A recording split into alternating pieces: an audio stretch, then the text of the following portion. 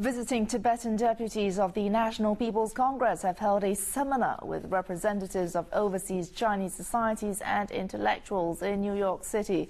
During Thursday's seminar, members of the delegation briefed the representatives on the real situation in Tibet.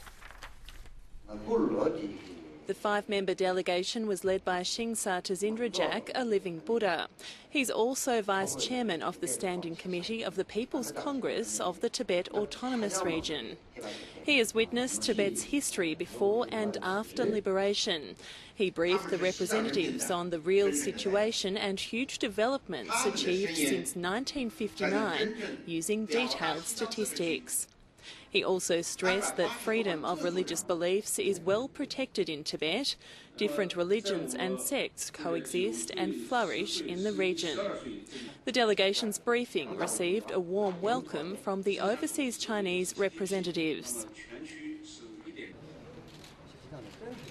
I think the introduction by the delegation is very good. It can help us to clear up the misunderstanding of Westerners on the Tibetan issue. The delegation's US visit came after a recent attack on China by the Dalai Lama. On March the 10th, the Dalai Lama said the religion, culture, language and identity of Tibetans was near extinction. Amy Bainbridge, CCTV.